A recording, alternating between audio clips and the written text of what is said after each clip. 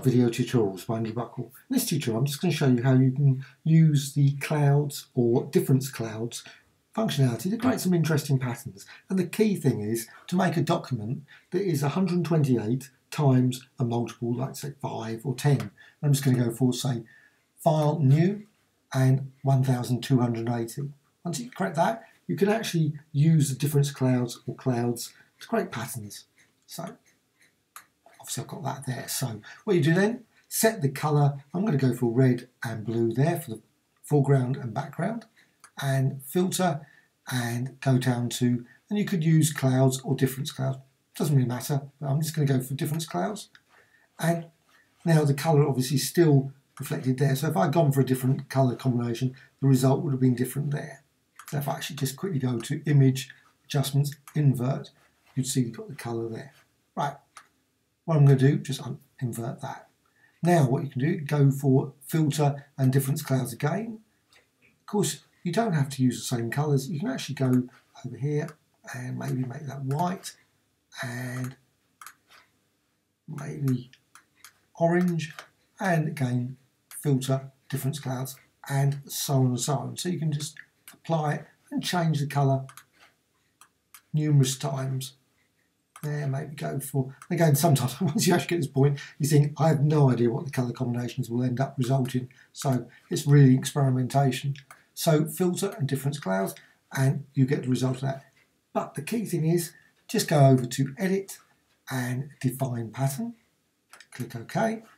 Then you can just go to Layer and New Fill Layout Pattern. Click OK. And now what you can do, you can just say 25. And there you've got your design. It's still a pattern. So just go 50. Just got a great little design. Very different from the usual sort of like difference cloud or clouds. Now, what you can also do, of course you've got that design there. You can then go to a layer and new layer. Now, difference cloud, if you, I'm just going to quickly show you, difference cloud, I just run that, it will come up with an error. It says could not complete because the area is empty.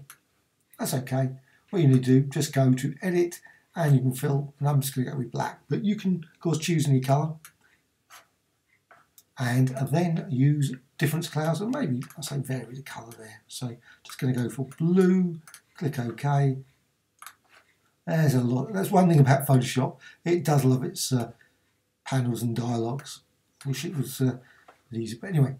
Filter, difference clouds, and there's another applied. Now that is still a pattern. You can actually define that as a pattern. Just go to Edit and Define Pattern. Save that as a pattern.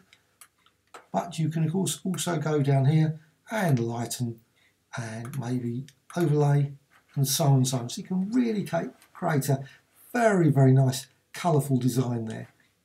Now, once you've got that, you can then go, I'm just going to flatten at this point, I'm not going to continue, but you can see the basic combination, and then just go to Edit and Define Pattern, click OK. And again, Layer, New Fill Layout Pattern,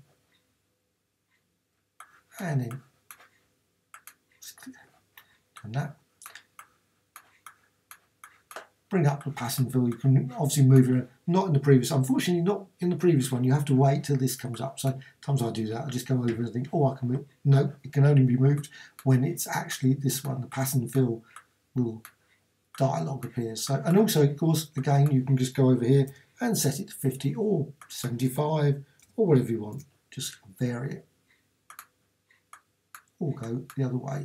Again, just click OK, and there's very useful design just created using the difference clouds or clouds.